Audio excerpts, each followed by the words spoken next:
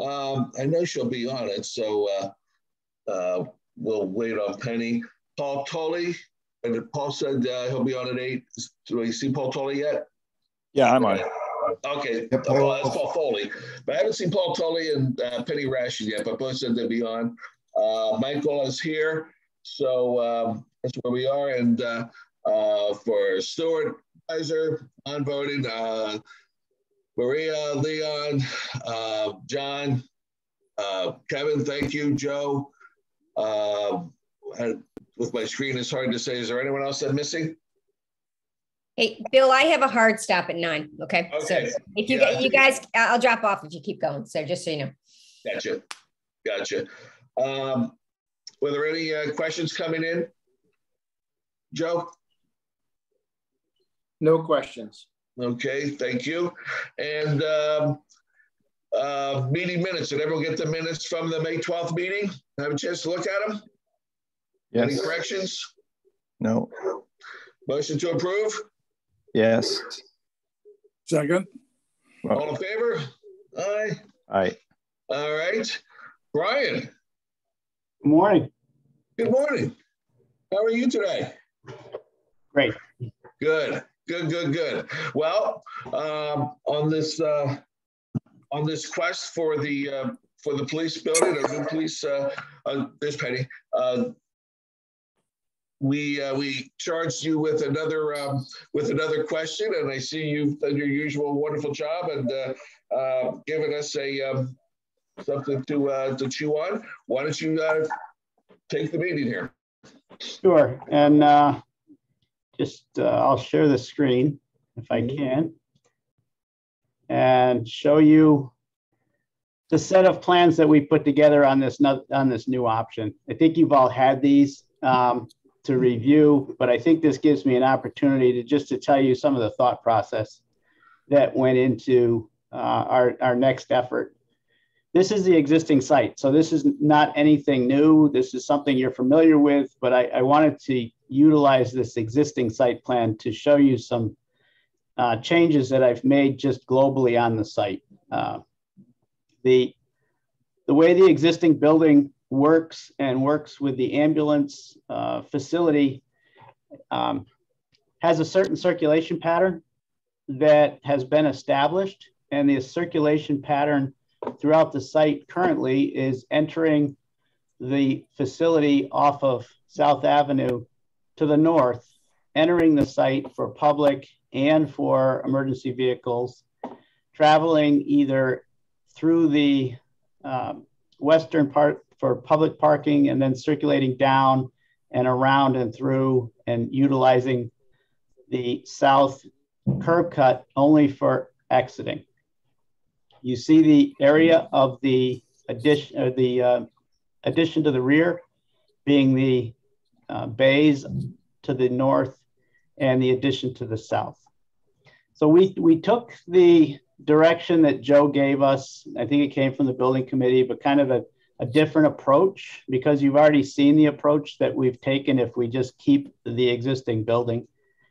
One of the directives was to keep the square footage around 28,000 square feet. It's just interesting to note the existing building is around 28,000 square feet. So we're not looking to really add square footage to what you have here, but we're trying to make a marked improvement to the plan. And if there was a marked improvement to the plan, is it worth the expense of going ahead with that renovation with the new plan concept? So I really took a wide approach to this to say, let's not just look at the building, let's look at the site. There was a certain number of parking spaces that were being requested. And so one of the major moves that I made on the site was I altered the circulation pattern. And with the proposed site, the building addition to the rear is a 2-story addition, which now spreads north to south a little longer in 2 stories. I have some parking and some Sallyport bays that go beyond that. But in order to make all of this, in my opinion, work better and improve the site conditions, is I've reversed the circulation pattern on the site. the south entrance, south curb cut now is your entry to the site. So this is entry for public and entry for all fleet vehicles and EMS, is now changing the pattern to create this as the entrance to the site. Public would now circulate north and have parking, which has now been reversed in its direction to create angled parking. And then it's a new curb cut to the north. We're eliminating the crossover to the. Brian, let me just interrupt to make sure everyone's on mute right now. I think a couple of people aren't on mute, so I'll just one more time. Thank you. So we've created a new curb cut. This is a new curb cut, does not exist. We've eliminated the cut through to the South Avenue apartments. So that curb cut to the north remains.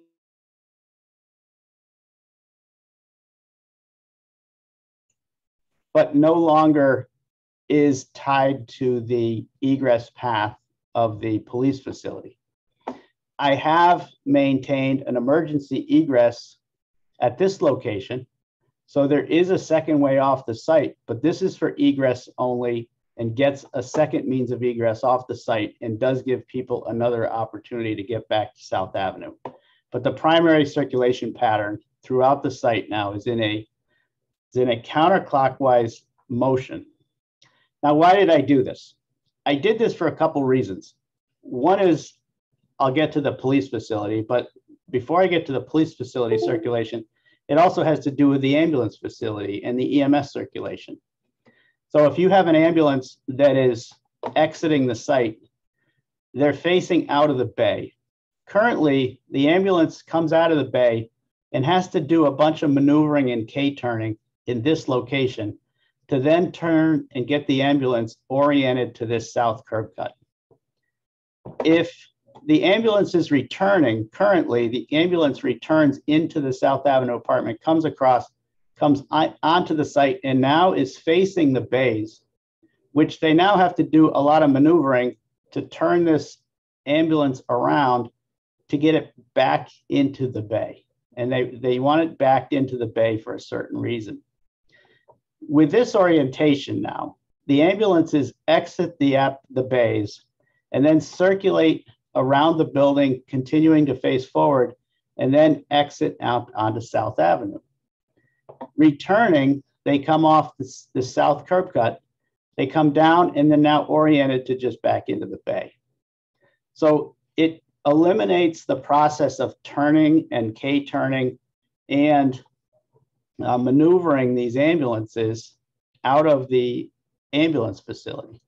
So that's one issue that I wanted to note. The second issue is on the site, there's more maneuvering space in this area. So turning for police vehicles and maneuvering into bays gives you more distance on the south side of the building than you see the tight conditions to the north. If I was to use this as the entry point, I have very tight turns trying to get into these current bays, and anything else would create more conflicts with a very narrow path that's created. I say narrow, but it's plenty suitable for egress. It's plenty suitable for EMS. It's just not that suitable for trying to make turning radiuses into bays. So I've increased that distance and utilized the site to its advantage to the south with all of the space that we have. What it does do is if we were to take the current plan and the current site configuration and just say, let's reverse that. So we'll take the entry, which is the exit, and we'll make it the entry. We'll have the public come through and we'll have the public egress onto South Avenue. That's possible. But with the reverse circulation, if I was to take the ambulance and try to get the ambulance through and then exit, the ambulances would then be crossing over entering traffic at this location. And if I was to reverse the circulation for police vehicles would have to cross over entering traffic to the apartments and the day center and the South Avenue cottage. So crossing over on an exit, trying to make the other public entrance, this creates a real serious traffic condition that I want to eliminate at this current north curb cut. So that's the reason why I'm making police independent, its own curb cut, its own exit. We do have access control, but it's a free exit gate. So any vehicle approaching this gate, the gate opens. And it just restricts the public from making a right-hand turn when they're exiting. They only exit on the left-hand turn. So fundamentally shifting everything on the site. You had asked us to try to get 75 parking spaces on the site. We have a chart. Let me go back. We have a chart that shows we have 72 plus 2. So we're at 74. We're not at 75. But we do have 16 spaces, which is assigned to a carport. We have 22 spaces that is assigned for police, fleet, and other police staff use. We have the lower lot, which is, I'm taking from the crosswalk south. We have 22 spaces. And I've created a 3-car impound lot at the end of this, which would be fenced and gated and secured and have surveillance on it for impounding vehicles. Comparing to existing, there's some stairs that go from the lower lot to the upper lot.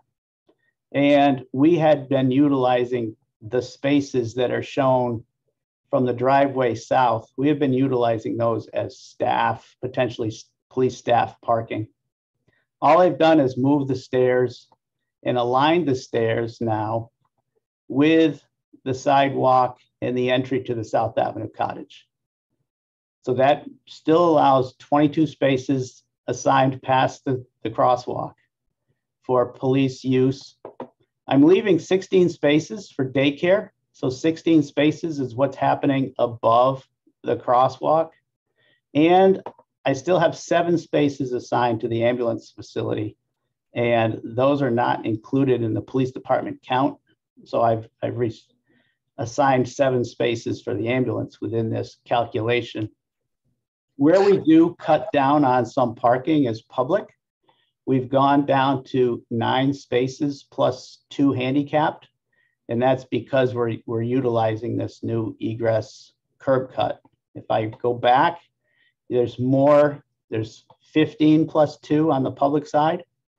That 15 plus 2 goes down to 9 plus 2.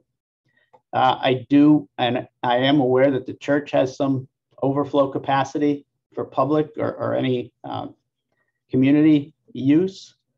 So I'm hoping that could offset a little loss in the public parking side. Realizing that the need there for normal daytime activity is probably adequate at 9. It's just when you're utilizing more of your community areas for events or community meetings or public meetings. So we would have access controlled for anything beyond, controlling all the parking, controlling all the cars that are in this rear upper lot. We're not controlling or having any access control to the staff areas to the lower lot. And I assume, Brian, that the parking lanes directly behind the building or would be oriented the other way, right? To go directly with traffic? No. No. No. Okay.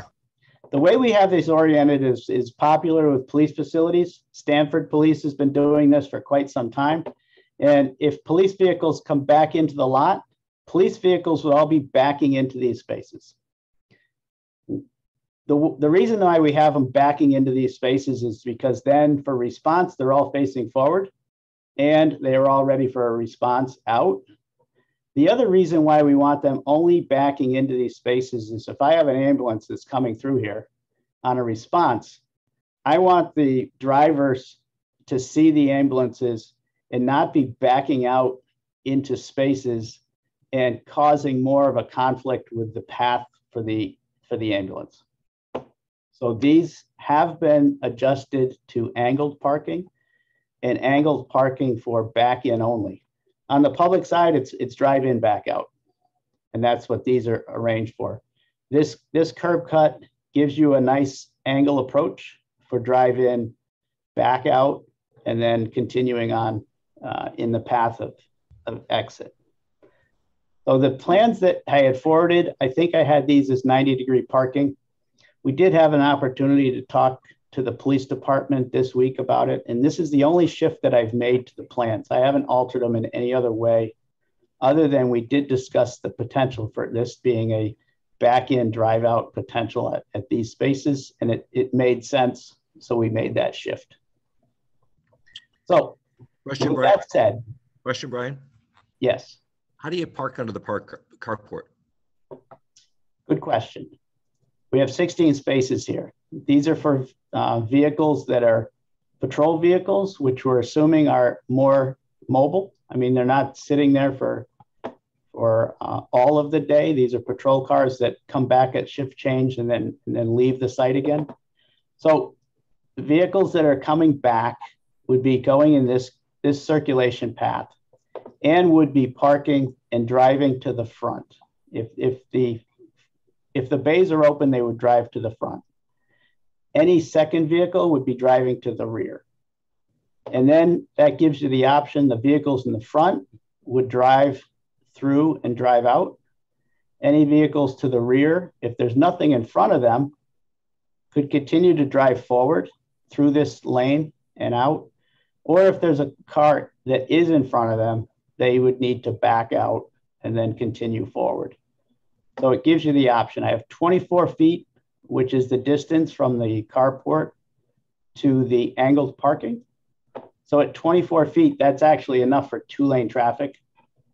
And I have 24 feet from the front of parking to the building, which is actually sized for two-way traffic. We're only asking this to accommodate one-way traffic. So exiting would be through the covered area and then back out onto the street. If there's some conflicts there, if all of the back rows were accommodated, say all the back rows have vehicles in them and all the front rows are empty, now you have a conflict that you can't drive through and can't drive in. If that was to happen, you still have the option to drive in and to back into one of these spaces and get to these spaces through this direction. It's only a short distance, so I don't think you'll have conflicts with vehicles. I think this can all be arranged and organized through the police department on how they're going to use this. We did talk about these two spaces being the most difficult to actually access into and egress out of. So if these two spaces may be vehicles that remain covered and not mobile, or they take other things that may want covering, like light towers or trailers or something else that they want to have recharged undercover and utilize it the best they can for these two spaces.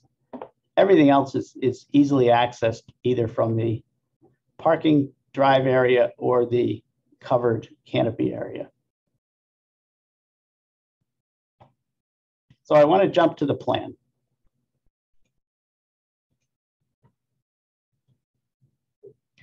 Looking at the plan, I then asked myself, what's the best utilization of the building?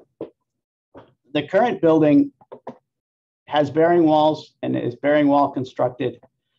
And the bearing walls on the building are the exterior walls, the stair walls, the corridor walls are all bearing walls. So the stairs, and you see the dark corridor walls. When they put the last addition on, they extended, the bearing wall construction extends to this location. They've now eliminated the bearing wall and put two columns in, one column here and one column here. And then they've eliminated the bearing wall up to this location.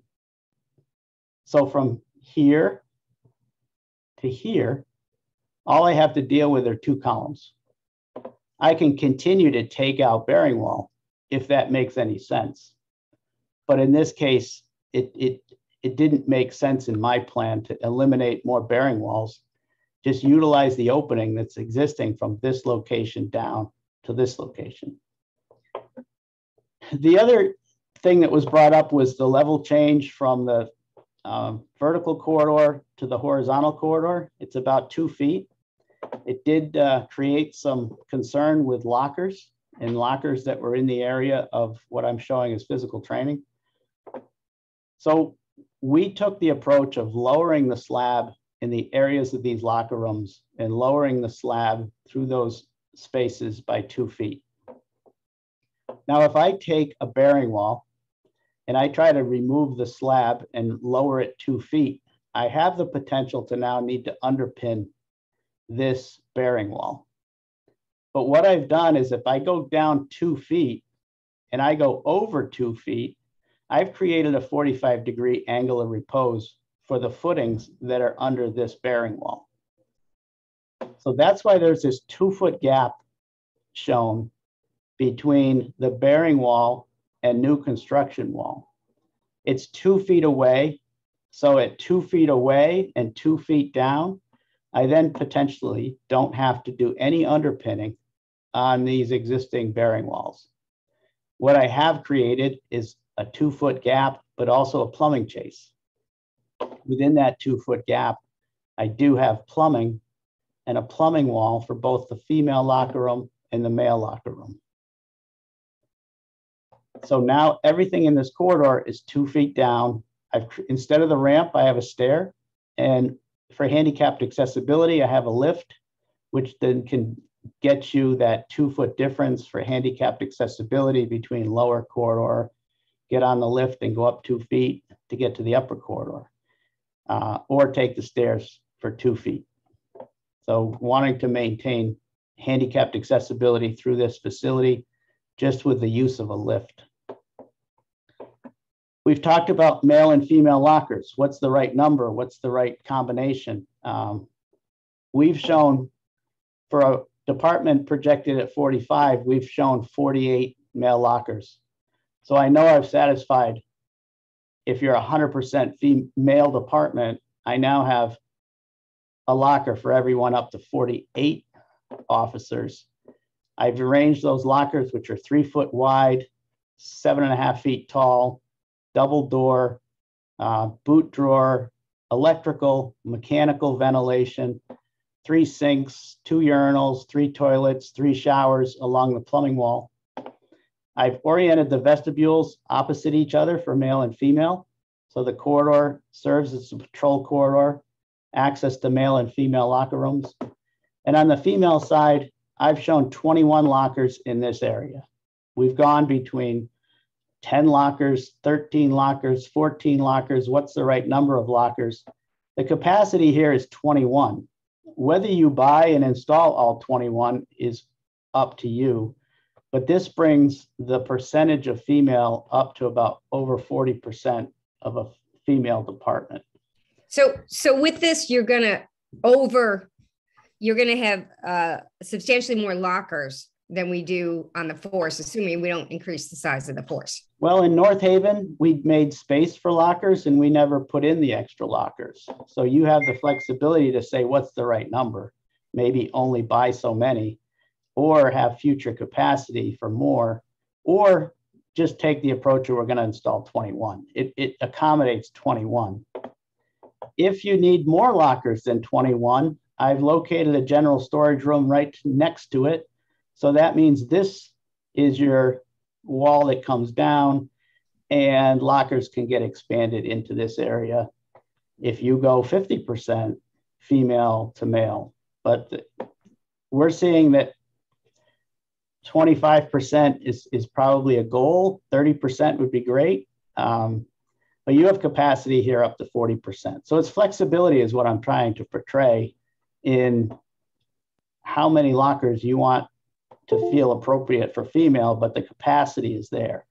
We put in 4 toilets, we put in 2 sinks, we have 1 shower.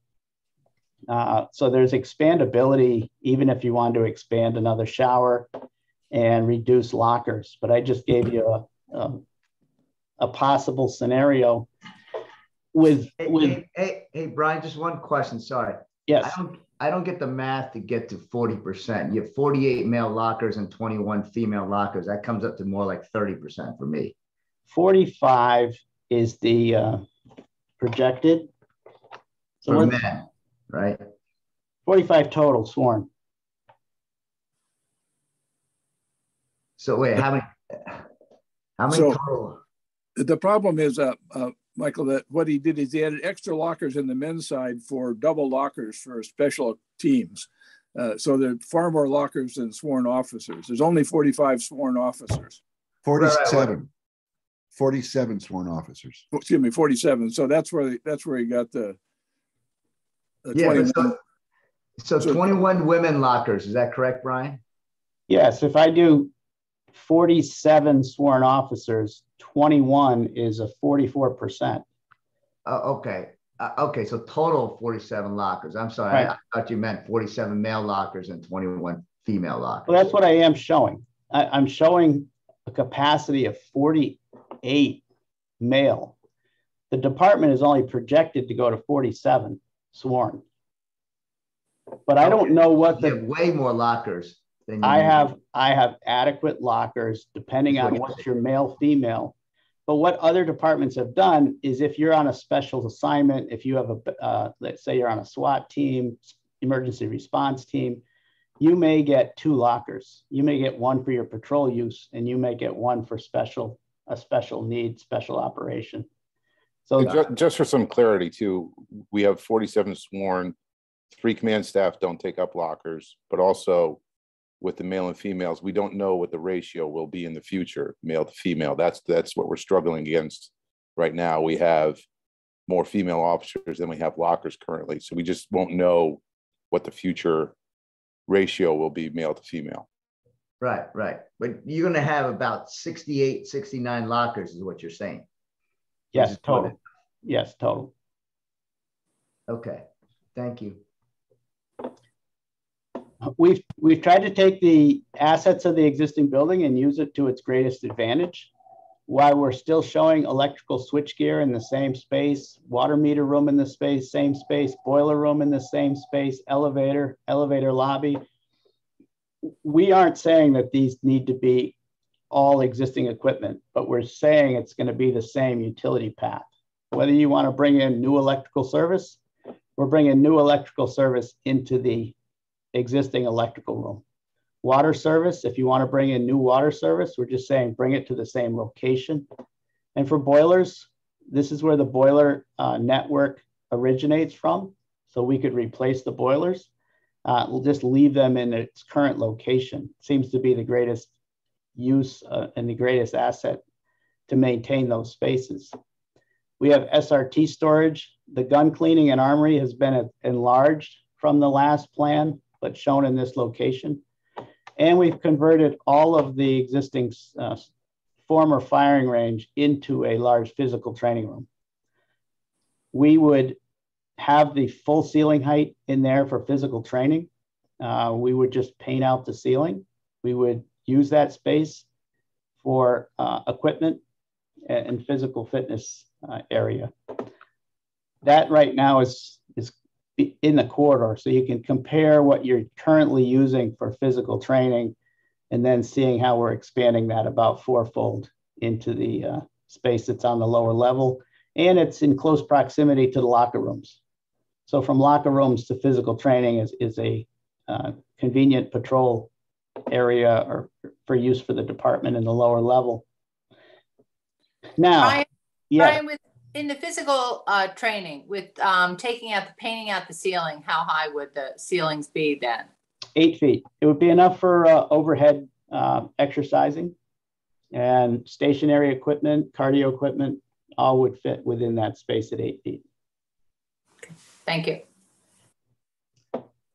So what are we going to do with the new addition? The new addition actually does not extend out as far as the current addition, but I have a new addition that spans almost as wide as the existing building.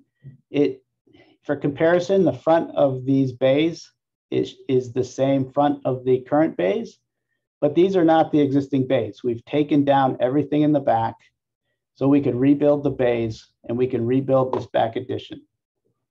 The 2 bays at the top, as I said, would be designed for storage, but these have limited heights on the doors because I have a floor above these now. and I have a raised grade on the outside. So the heights on these overhead doors into these 2 storage bays, the heights would be only about 9 feet. So you could get a vehicle in here if you want to put a vehicle in here, or you can use it for other purposes for storage, anything getting in a normal sized overhead door. We have bulk evidence storage leading to the exterior. We have cert storage leading to the exterior. The concept being everything under this dotted line is covered. So if you want to bring a pickup truck or a vehicle in here and you can load and unload for bulk evidence, you can load and unload for cert storage, you can then be on your way and then have everything under cover. The main staff entry point is similar to where it is now because it's at the end of the corridor, but we've brought the vestibule and brought a stair into that vestibule so people could be into the building and directly up the stairs. And you'll see on the upper floor how that aids in response time, because from upper floor, you could come down the stairs directly out and directly to vehicles. Brian, on the 2 bays, are those under HVAC or are those like regular garage? They are heated and ventilated. Nice. Small union office and storage is in this location. The rest of the orange is your Sallyport and prisoner processing. We have accomplished and shown a drive-through Sallyport configuration. And if you look at this Sallyport configuration and you go back to the site plan, you can see how you now have maneuverability at that location for entry into the Sallyport. Actually, when you're coming onto the site and you're coming down, you have the ability to turn into the Sallyport. And turning left into a Sallyport, believe it or not, is the preferred approach to a Sallyport because you're turning on the driver's side. You're not turning a right turn across the driver's side. So any of these entrances into these bays are all left-hand turns into these bays.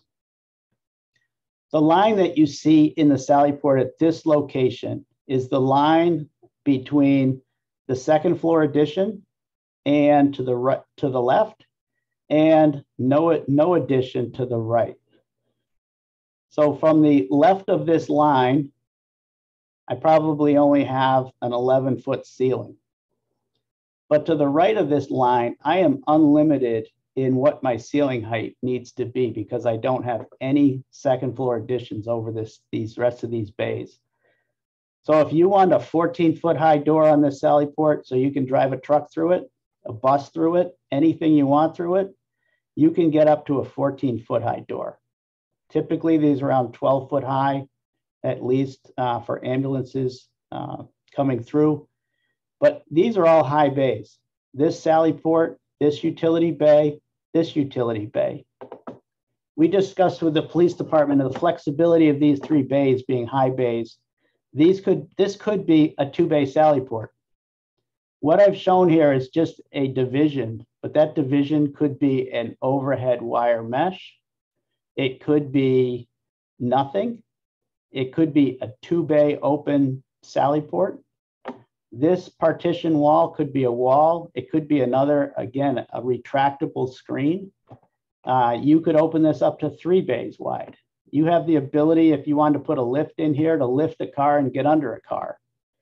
You have the ability with this bay to use it for specialty vehicles. I could go on and on about potentials, but the potential here is for up to a 3-bay, high bay, large vehicle storage. And your primary Sallyport bay would be this one in orange. It would lead into booking areas and prisoner processing.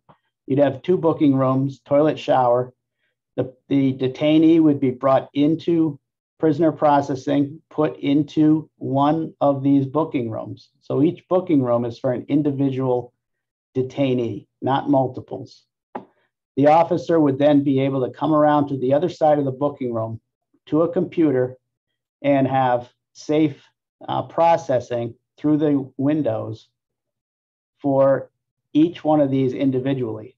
There's a wall between them. This is all masonry construction. So if you have 2 people being booked at the same time, they have no sight between the 2 of them They have no way to access each other.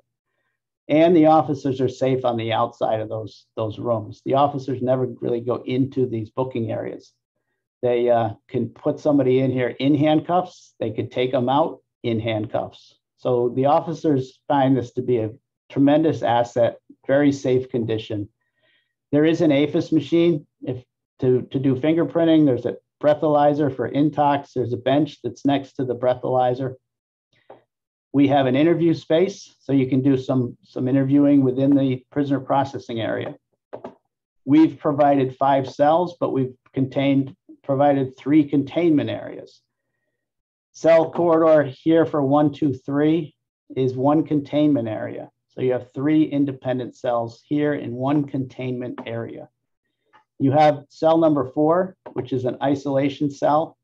And you have cell number 5, which is also an isolation cell, which is handicapped accessible.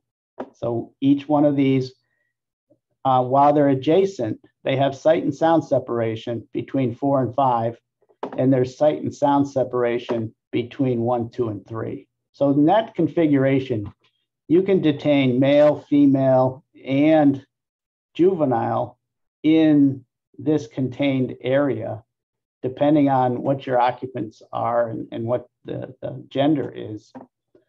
Whether you want to split out male and male, you can also do that. They're not labeled as female or male, they're just labeled as detention cells. And the department then has the ability to isolate and segregate whoever they have there. Any question? As I said, this dotted line is all covered. We have 16 spaces which are covered. I did provide some natural light down into this entry area. So bringing some solar down into, so it's not just all dark under that area. A skylight just to bring some light down at the end of the corridor at the exit. And that aids also with the exiting of the Sally Port and then exiting, take a left and then back out to South Avenue. Any questions on this floor before I jump to the upper floor? Okay, I'm going to jump just to save on time. Main floor. The benefit of this plan on the main floor is I have more square footage that I can utilize. The current configuration, I can't build over the current bays because the ceiling's height on the bays does not align with the floor level of the main level. In this arrangement, I can design the bays so I can build over them. I can also design the bays for the load of high density shelving. On this lower area, I was utilizing this over the physical training, which was in the old plan. I didn't have any building area over that physical training. Physical training was just going to be a 1-story addition.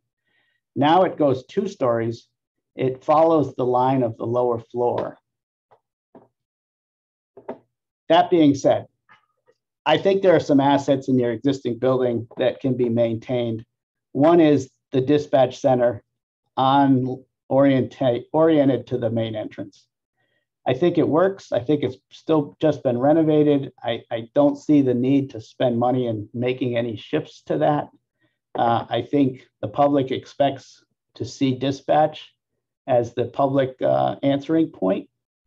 Record stays where it is. The training classroom and kitchenette stays where it is. The elevator stays where it is. The lobby does get revised with new handicapped public restrooms. But in this configuration, I maintained the separate EOC, small meeting room to the south, and a larger training classroom and kitchenette to the north. I think this configuration gives the department 2 potential options for meeting space. It gives the department the option to utilize an EOC at the same time they're utilizing the other classroom for other purposes during any natural disaster or any other event. If the EOC is operating, it's separated off from the rest of the training classroom. It gives the department the option for utilizing these spaces as they see fit for any public use or any public outside agencies that want to come into these spaces. It gives another public interview space to the south, which could be utilized for interview, or it could be used to support the EOC if that EOC function is operating. The other areas in yellow are permitting and interview spaces.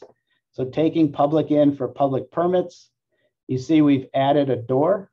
So this corridor is really a semi-private, semi-public corridor, but any public coming into the building for permitting or interviewing, they really have limited access to where else they can go other than back out to the lobby. So I think I see this building working and taking advantage of what the assets currently are. Where this floor needs to get supported is on more patrol space.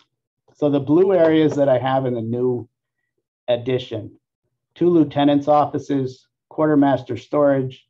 It provides an opportunity for an expanded day room, kitchen, break room.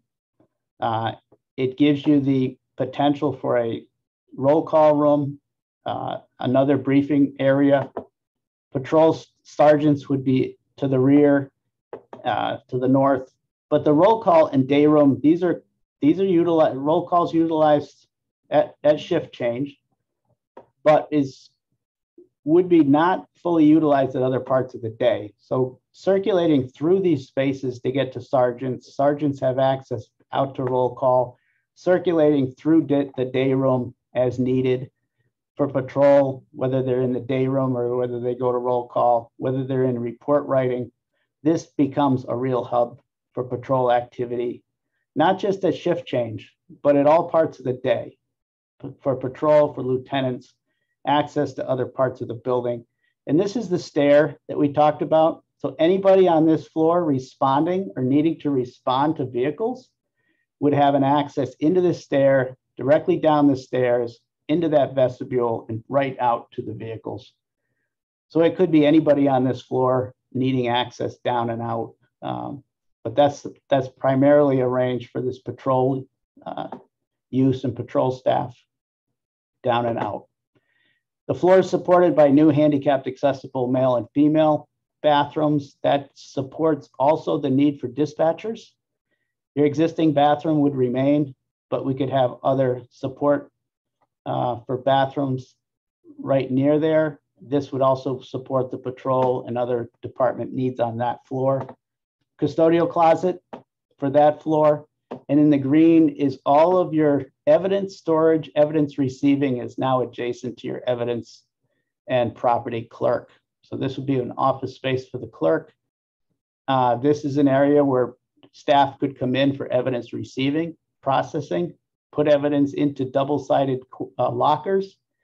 Evidence could get further processed and cataloged and put into high-density shelving for high-density needs. As I say, this high-density shelving is a very heavy concern. The weight on this, we designed the flooring now to support the weight of this high-density shelving on an upper floor. Another thing to note is now I have all of this covered carport area, and I'm not utilizing it for anything. And I think it's a large use would be you have a large flat area now for solar panels. You also have the high bay Sallyport and utility bays, which gives you more support for solar panels. So this whole back end of the building could support photovoltaic needs or desires of the town on this entire flat area. As we're talking about solar panels, I did bring some solar down through a skylight to that area below. But if I go up one floor, I think we have a roof area here, which is the roof of my 2-story addition. But I believe this roof area is going to be mostly mechanical units.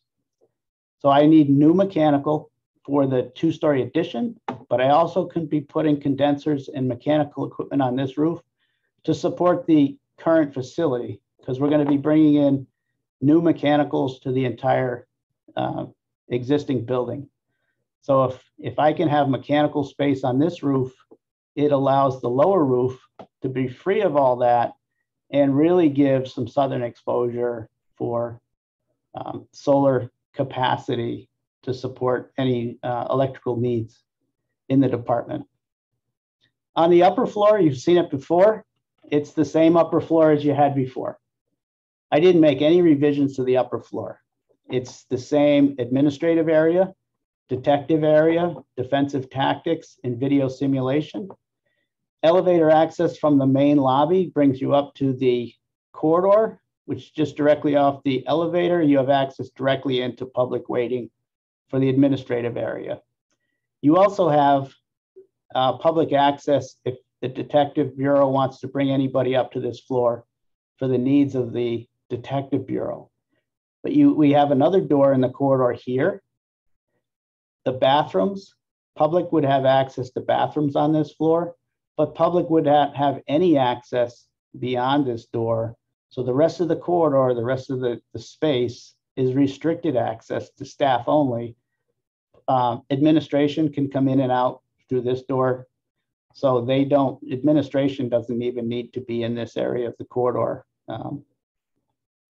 If you want to bring public up for a meeting, another event or tactical planning, you have a large conference room, tactical planning room that's off of this kind of semi-public, semi-private corridor. Anybody getting on this elevator would have to be allowed onto the elevator on the lobby side. So the public lobby, the public cannot just walk in this building and get on the elevator. Dispatchers would have to call that car, allow them onto the car. No one would be coming off this elevator unannounced, so that anybody up here, which would be administrative reception or detectives, would be notified that there's somebody coming up on the elevator. That's why we've put some glass from the elevator lobby into the administrative reception. There's some oversight of this elevator lobby. So that's how the circulation works. I think the separation between public-private, public staff, and between staff and detainees is all working the way it should. New windows, renovate the exterior, new mechanicals, and we could extend that all the way to new utilities. If you want to bring those into the building, you have a decision to do that or not. So Brian, I know your time is precious here. Are there any questions for Brian? I just want to say, I think this is a fabulous design, really outstanding. Well done, Brian. Thank you, Stuart.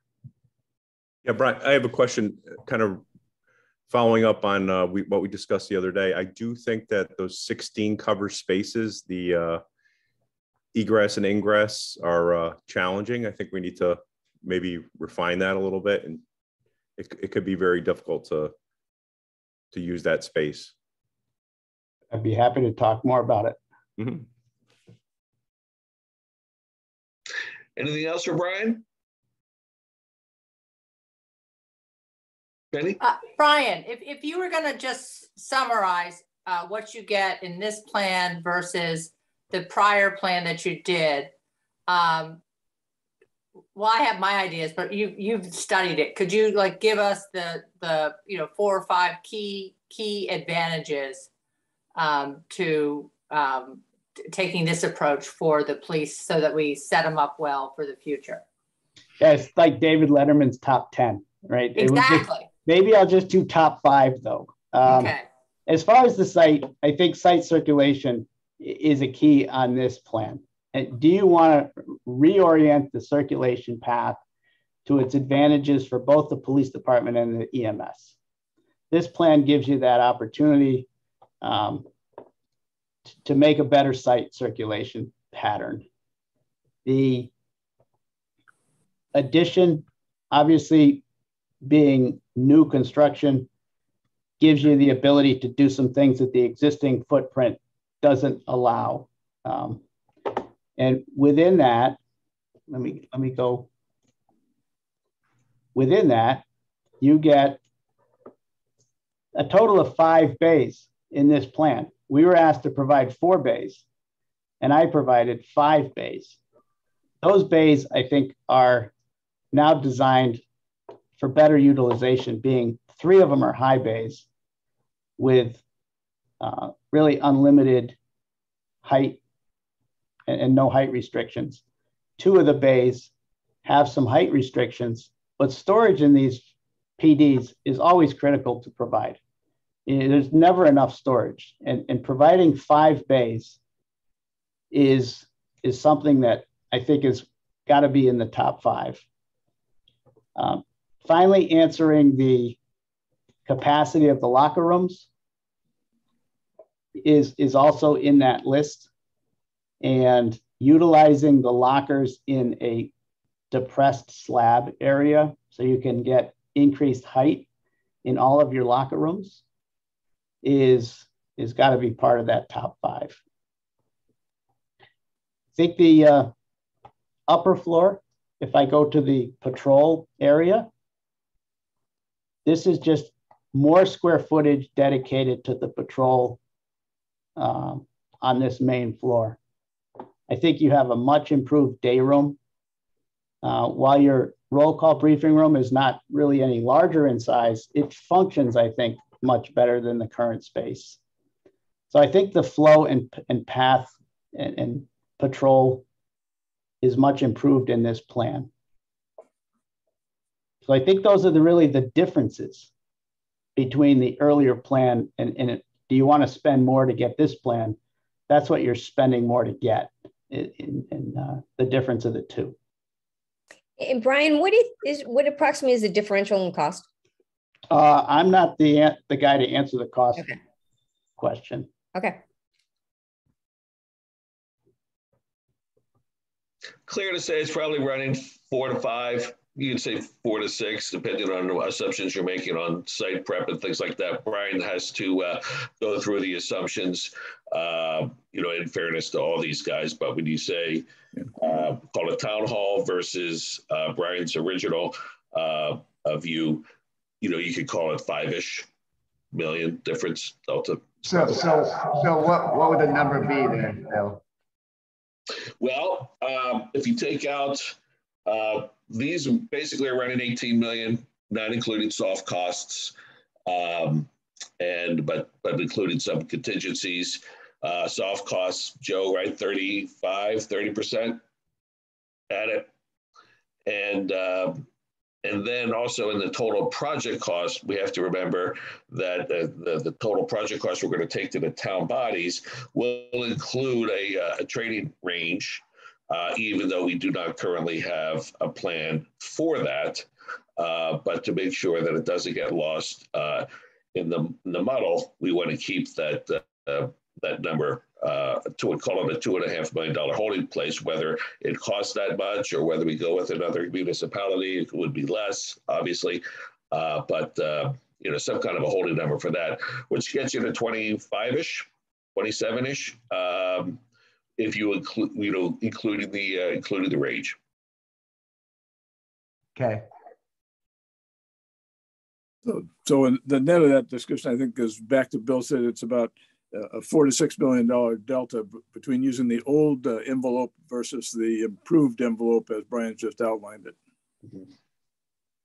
So in the range of 20 to 30% for the additional capability and functional improvements in the larger functional improvements plus half a new building, when you get really down to it. And also the half where, dare I say, the rubber meets the road a little more importantly, right? A solid port is all about safety.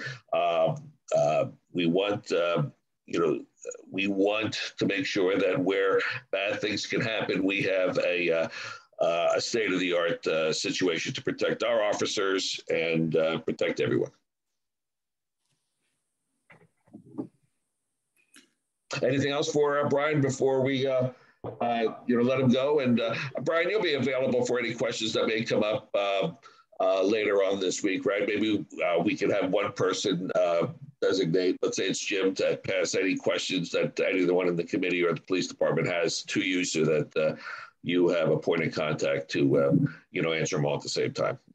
Absolutely. And I did get an email from Joe from the cost estimator yesterday, and I haven't even opened it to really digest it. So I know that you want some involvement from me on that also. Well, I think there are some site plan numbers in there that are, a little up in the air, if you say. But again, we're still using broad numbers. And so, but we want to give you the opportunity to look at it, obviously, before we start blasting out as, that's the number. Yeah, Okay. One comment, Brian, back on the site plan. I don't think you mentioned it in this presentation, but this row of parking places with the diagonals behind the covered area is accomplished by putting a retaining wall in and reclaiming extra space, and it makes it possible to have that driveway be 24 foot wide and not impinge on any other use of the site. And it's just a simple unit retaining wall with a guardrail. So we do have some grass area left between the retaining wall and the lower lot. We would do a retaining wall, but we'd also add a timber rail just to protect the edge of the guardrail. So from that point of view, that level of the site is bigger by about 20 feet by 100 feet than it was in previous site plans. And the only reason we're allowed to do that now is there's no proposed firing range. So this is where the firing range was going to be located, because that's off site now. The site gets to extend back closer to the lower lot, but we'd have to just put a retaining wall. And I don't see any real major changes to the drainage network that's there, other than just adjusting some manhole covers. The drainage pattern would be maintained that's in that area. Hey, Bill, I got to drop off now, 9 o'clock. So I apologize, but. Not at all, Michael. I'll give you a call afterwards. You have the KBA presentation as well, and I'll give you a holler, and we'll talk about their presentation. Great. Thank you. Thank you, Brian. Thanks, Michael. Bill, take care. Right. Bye-bye. Bill, I have to jump too. I'm sorry. So, No, I understand. Right. Thank you. Yep. Any other question before we let Brian go? Okay, I'm going to jump too. All right, sir. Okay, thank you. And I appreciate you putting in a space at the retaining wall for Leon's tomatoes and basil plants. That's very important. Leo was, one of his ideas was to have a little tomato stand out in front of the police department to help offset the $27 million. And Leon, we appreciate that very much. Good luck.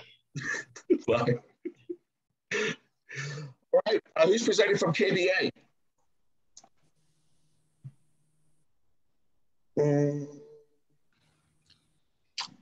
Castle Booze, there you are. Getting booted up here.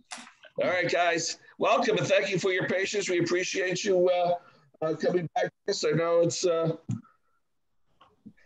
as the Grateful Dead would say, a long, strange trip and spin, but we appreciate it. And we all have your presentation. So floor is yours. Are we on? We're not, we're almost on. You're on.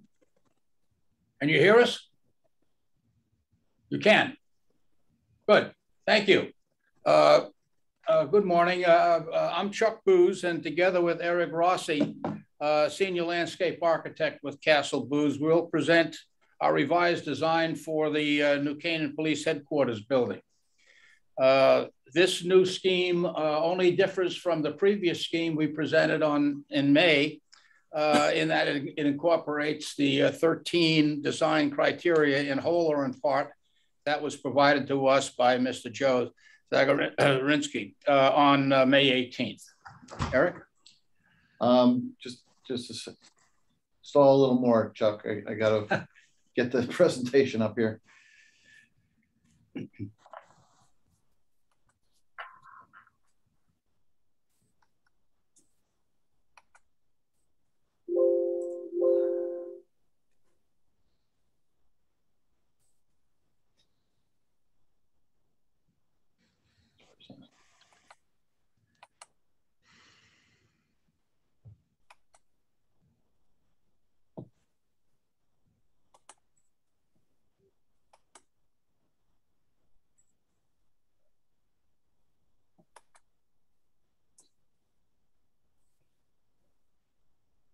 Present.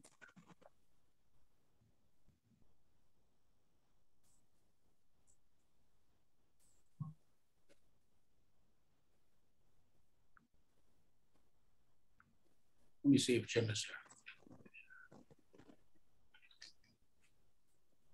Oh, here we go. Got it. Here we go. Here we go. Okay.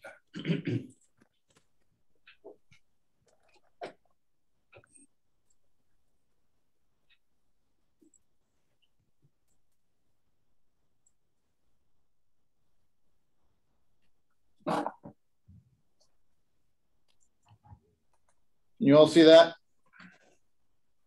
Yes.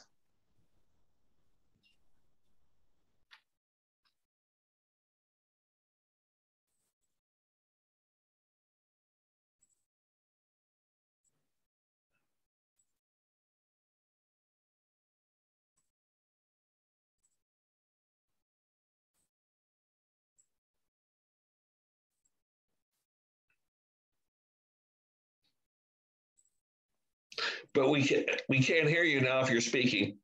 We're not. We're trying to figure this thing out. I'm looking for I got to get my techie. All righty. I'll probably have it done while I'm out of the room. All right.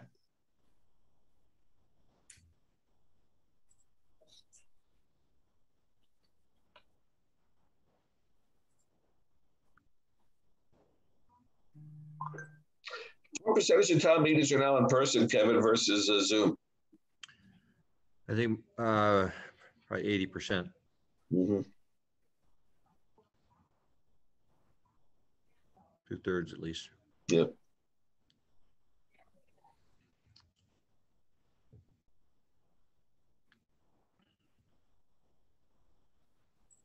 Maps on the way. It does save time for people. Yep. Apologize for this. Not at all, sir. Appreciate your time to present to us. Well, we're more than happy to do that. I can tell you that.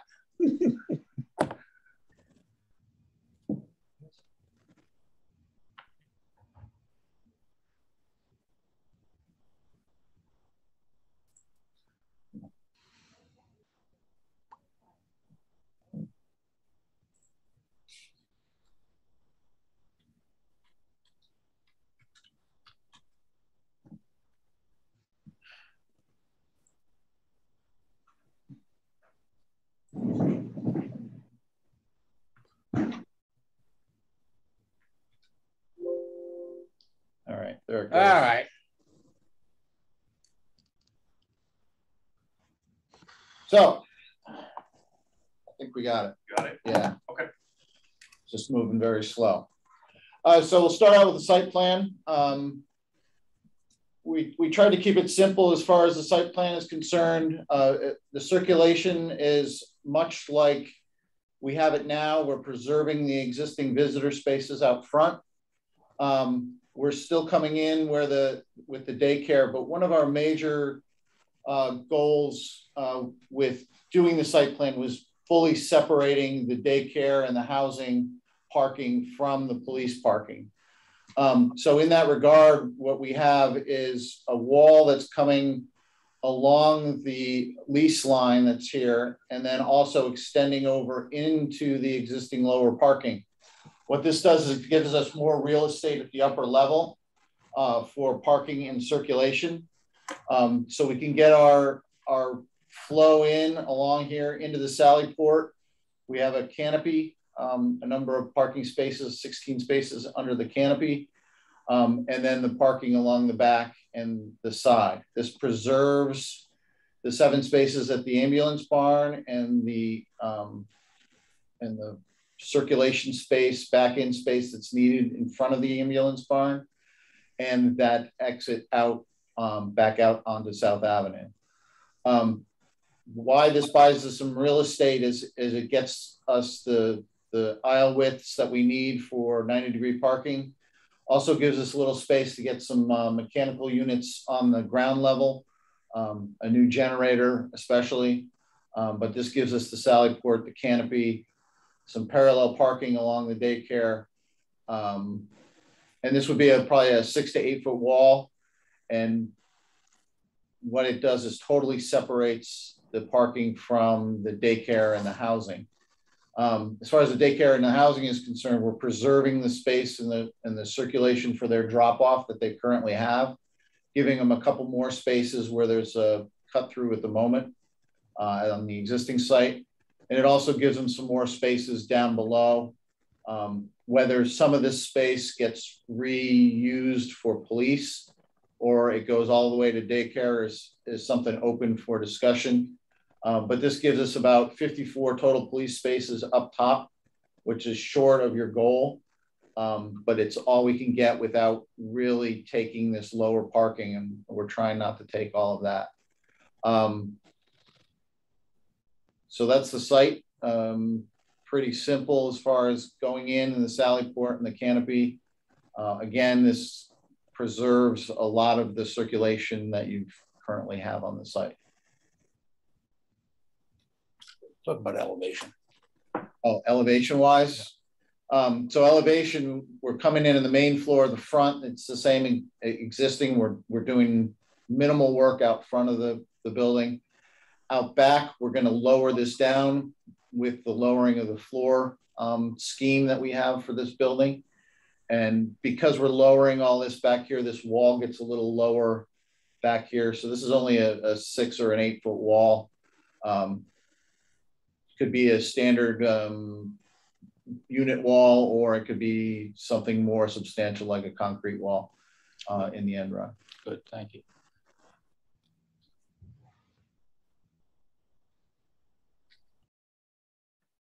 It's just taken a while for the pages to turn for some reason.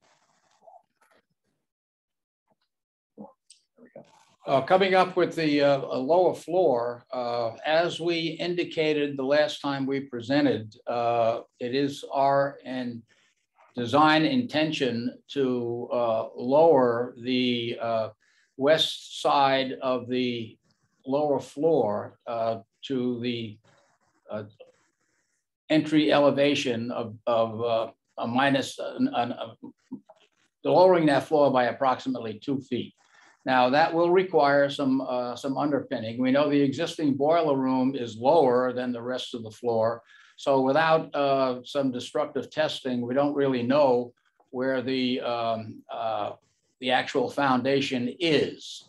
That said, we've done many buildings where we have to underpin the certain portions of the building, and we don't find that as being particularly.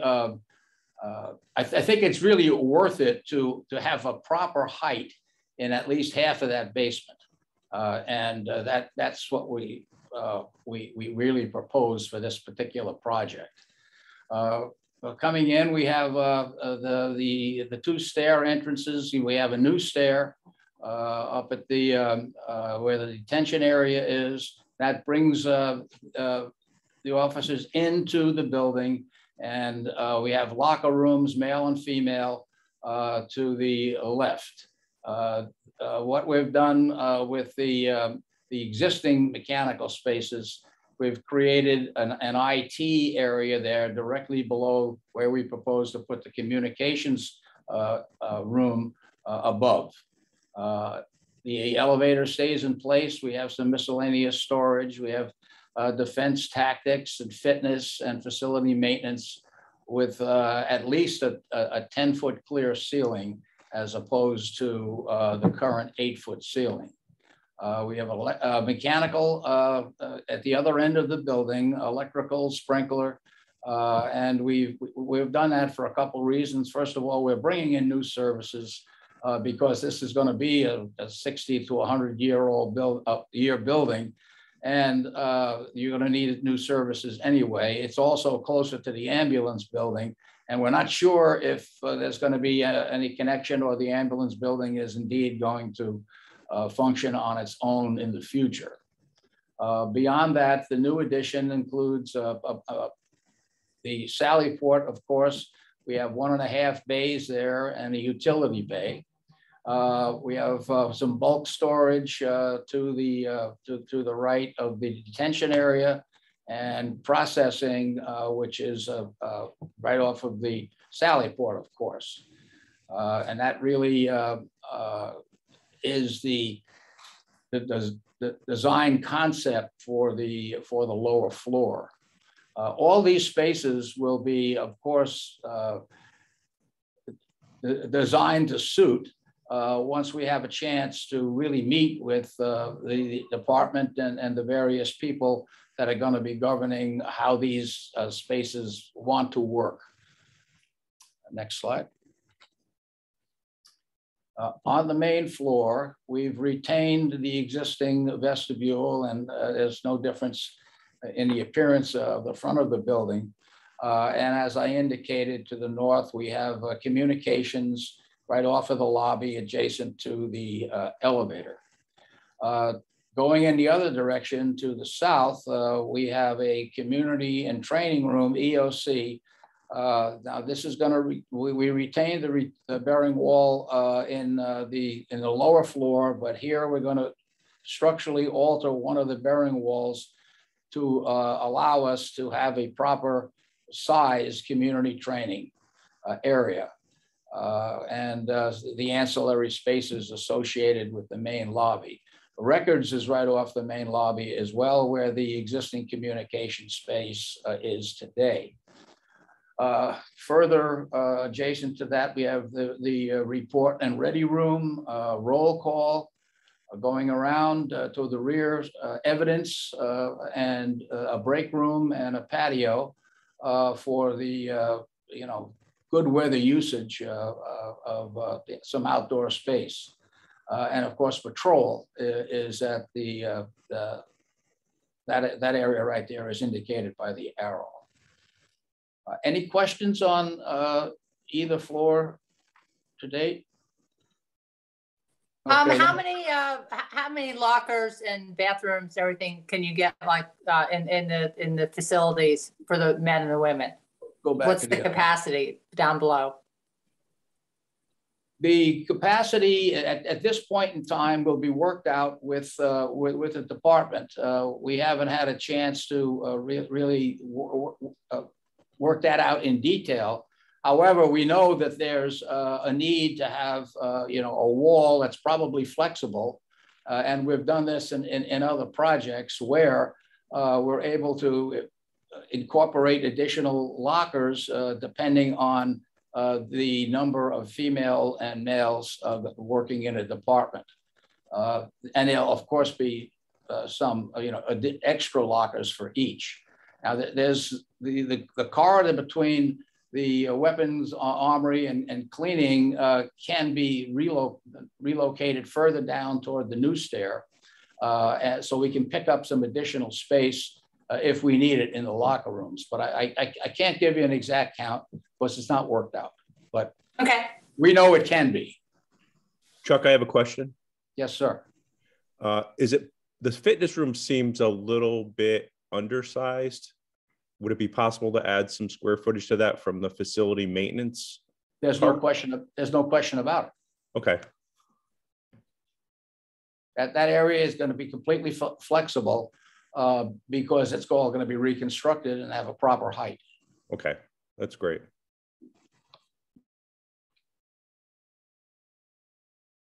Next floor? Yeah, next one. Okay, now we're up on the upper floor. We come up in the elevator and we're into the secure area where we have the department administration, and we have a future expansion space off of that area. That's to be determined. Beyond that is investigation and a simulator room for tactics over at the lower left-hand corner. Again, the exact nature of those spaces will be worked out after we have a chance to meet with the department.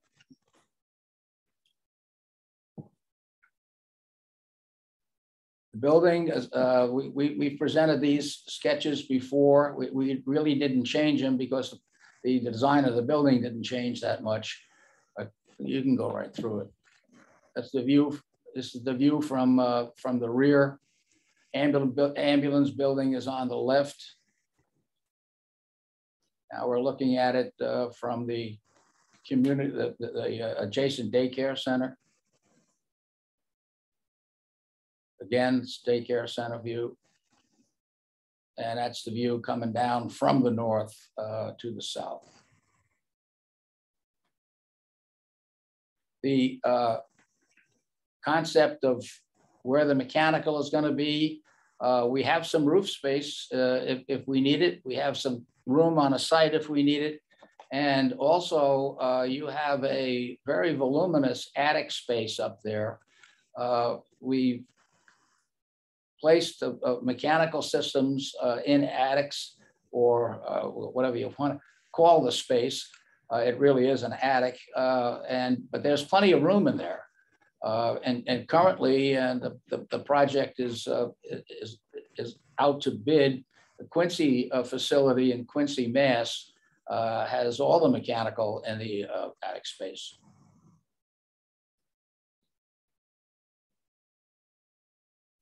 For the outdoor mechanicals, which roof would you use? Because I noticed there's a lot of windows looking out on some of that roof space. I was just trying to picture myself where you would put it. Well, we're hoping to design a system where we can put the air handling portion of the requirement for HVAC in the attic space with soundproofing, of course, and we'll have louvers or dormers to provide the outside air intake. We see that attic as being a warm attic as opposed to a cold attic like it is now. So that would have to be engineered, but it should work.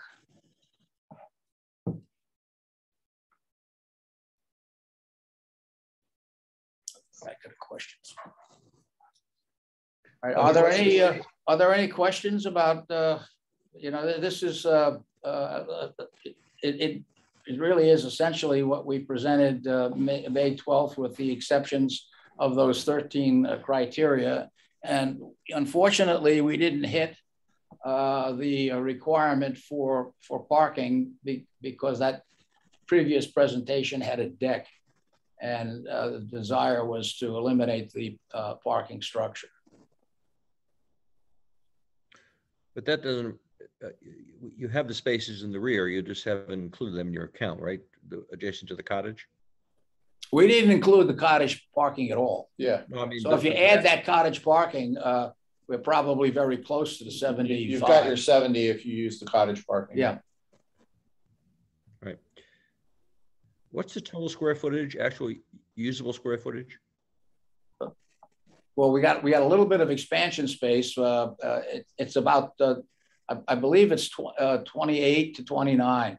Again, that's easily massageable, and it depends on how the square footage ultimately is calculated. In industry, they usually calculate it from the inside wall, but in all practicality, people generally do it from the outside face of wall. So usable space is inside face of wall. Total space would be outside, and we got right now we're between 28 and 29,000.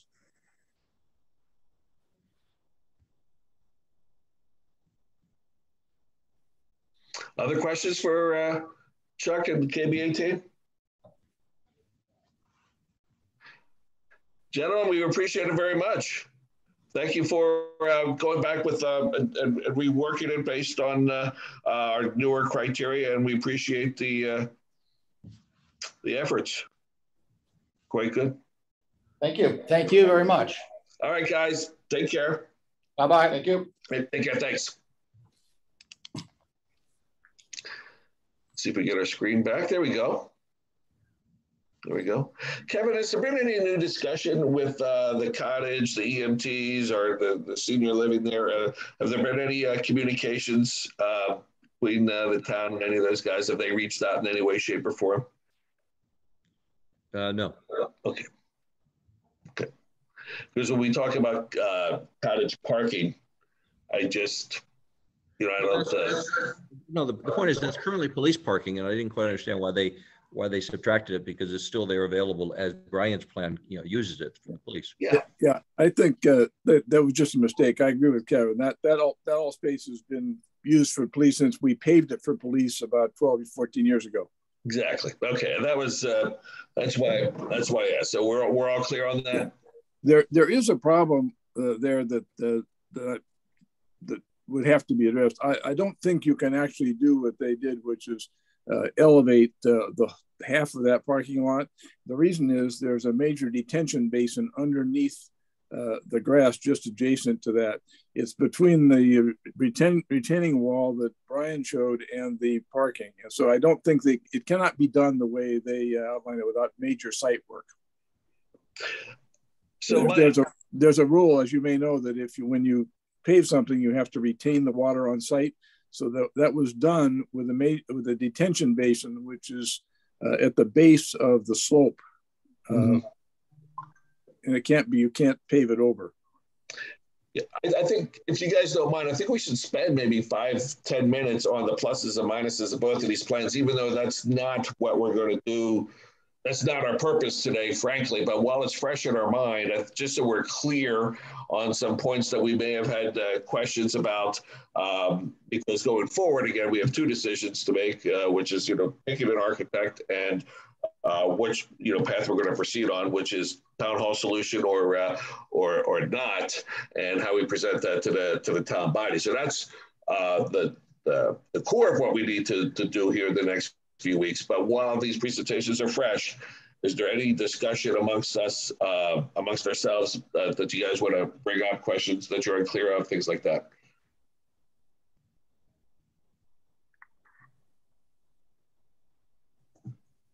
I think it's Paul. I think that that training room that Brian presented with the 8-foot ceiling, I just don't think that works.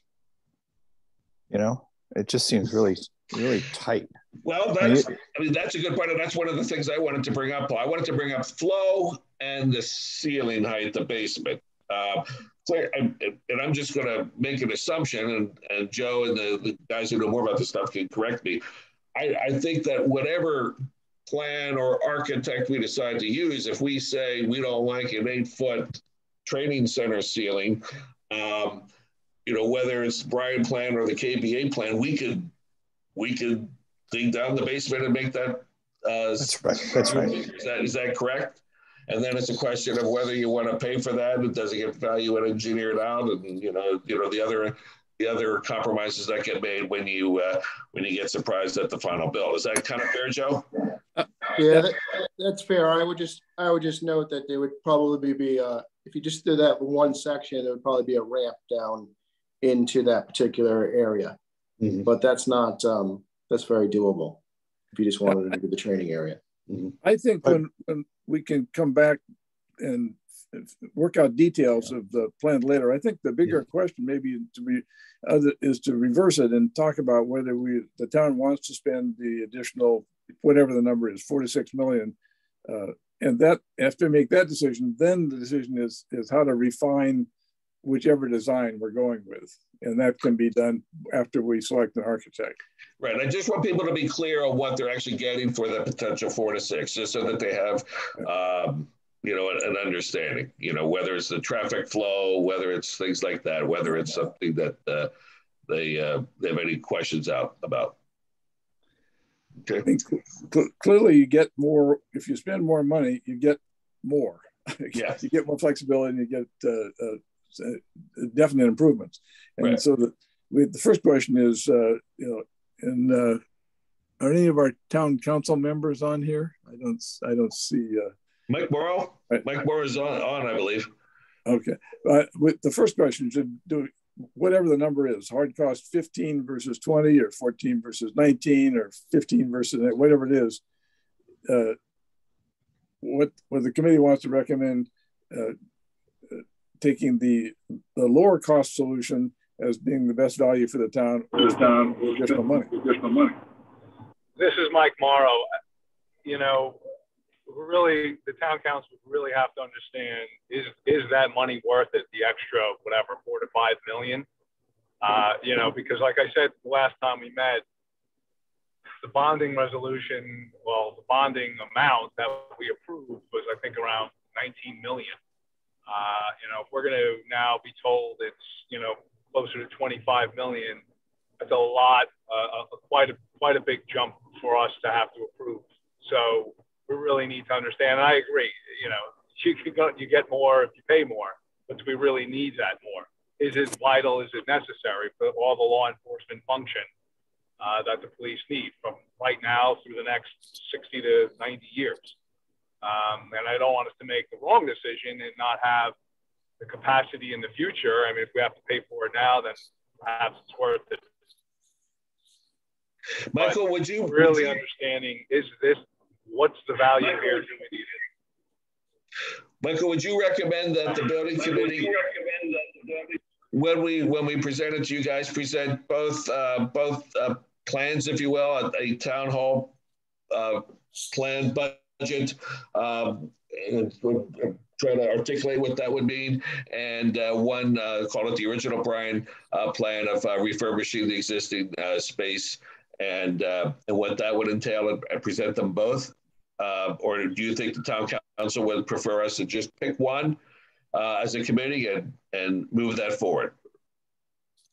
I think the town council would prefer having the police building committee make a recommendation as to what they believe is the appropriate way to go based upon, its due diligence, discussions, speaking with the stakeholders and all the review, but have a presentation on both.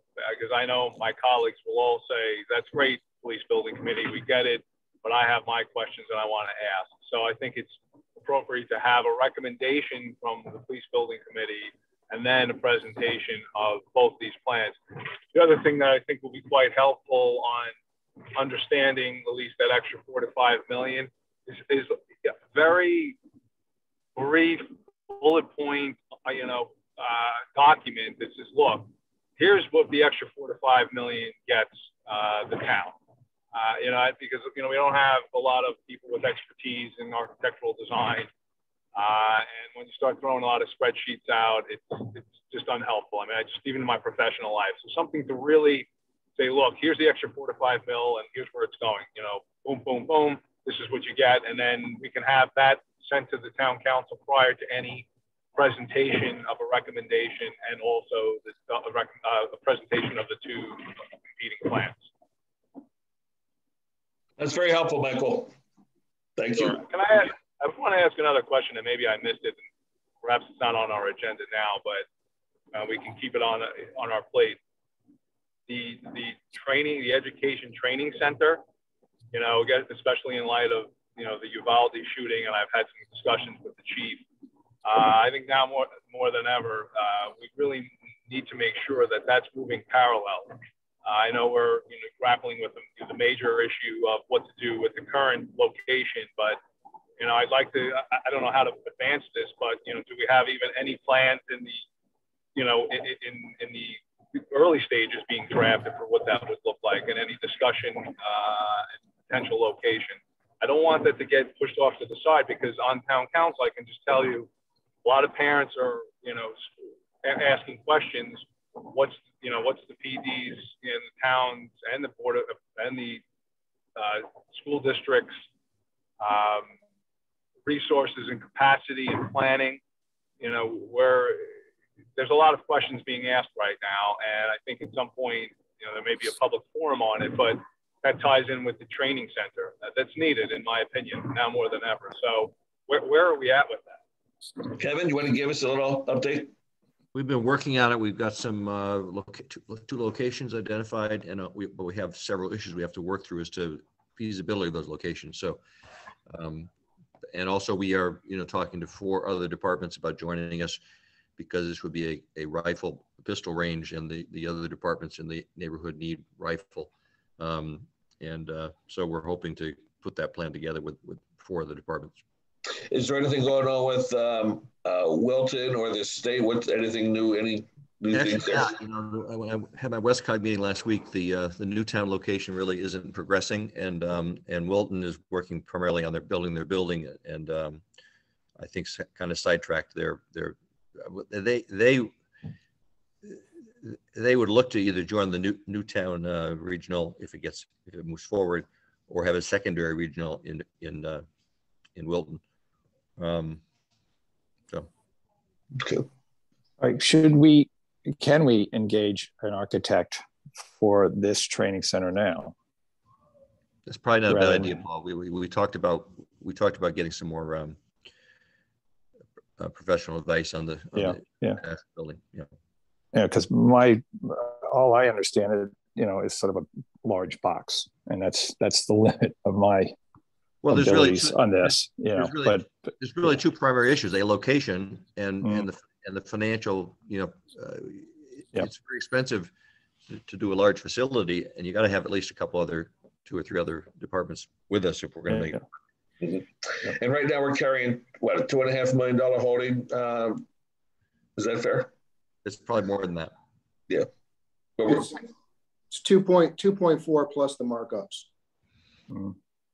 For a pistol and rifle range, basically a complete solution, if you will. So what we're carrying is the previously designed number. We're carrying that budget forward. We know that we don't know what it's going to be, and we'll adjust it when we know what it's going to be. Right. So I'm sorry. So depending upon the design of the training center, does the need for any of the spaces that we've designed in this current police building change? No. Like, so you still need the defensive tactics room in the police building, no matter what's in the training center? Yeah, the training center is a pistol rifle range with the ability to bring an automobile in, which makes it kind of a training facility for police. But you really don't have any. I think, Paul, you've been thinking that there are other training aspects in that building, but we haven't been talking about that, right, Joe? See, that's why that's correct. We left everything in the police building that could be. Yeah, that's why I'd like to engage somebody who's actually done some of these, and maybe we can take some of it from one location to the other, and possibly some of the storage, of some of all this stuff that we need to leave at the headquarters, we could put over there. Yeah, Paul, I'm not aware of anybody. As well. You got to investigate that, Joe. I'm not aware of anybody that's made a more than a range for training facility combining other. Yeah, I saw one down in Texas. It was large. I mean, it's massive, but that's not quite what we can do. But it was their whole training. Everything was in that center. Minimize or maximum regret, Paul. We're in the batter's box. We don't want to try to do too much and swing and a miss. I know. Yeah, I'd like to comment on that. My opinion is nothing can be taken out of our existing facility or the proposed design, and the range training education center would be exclusively a pistol rifle area, nothing more than that. Okay. I have a hard stop in 5 minutes, so I just wanted to know what we wanted. If we were taking, sort of going around getting opinions about where we should be, or what our next meeting was going to be, how we want to take it forward. Well, I think we need a special meeting, Penny, because I don't think we can wait until July, right? Right, that's what I was thinking.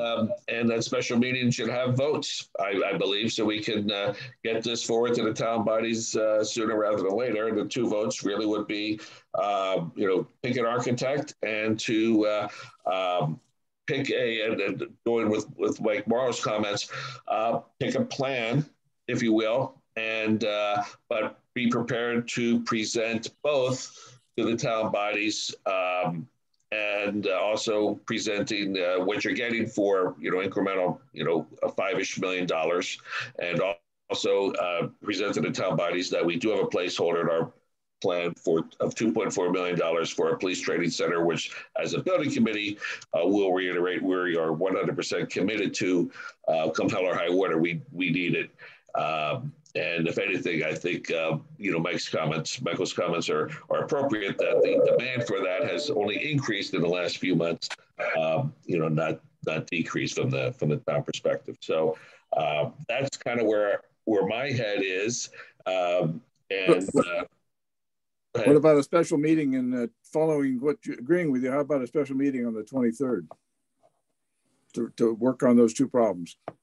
So I'm flying to what time on the 23rd? I'm flying to Ireland that day.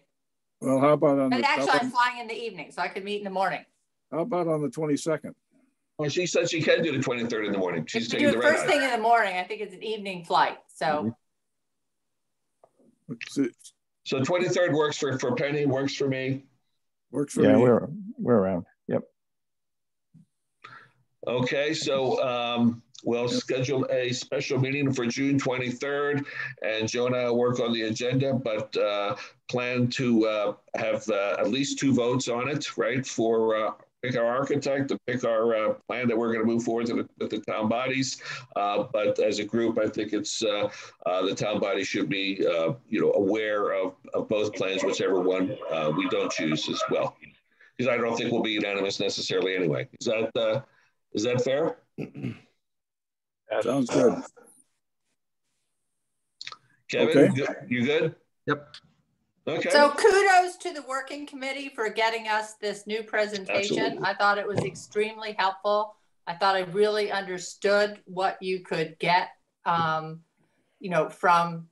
sort of the town hall take off the back add-on, which I previously hadn't. So I appreciate all the work that went into that. Yeah, absolutely. Thank you, Penny, for saying that. It's I think they took a quantum leap forward with what our understanding as a committee of what we're looking at, and hats off to really framing the question the way they did to help us all. Bill, you're talking about 8 o'clock on the 23rd? Yes. Okay. Michael, did you want to chime in? Nope, that's it. Okay. All right. Anything else? Kevin? Thanks, Bill. All right. Motion to adjourn. Good? Adjourn. All right. Thank you, guys. Bye.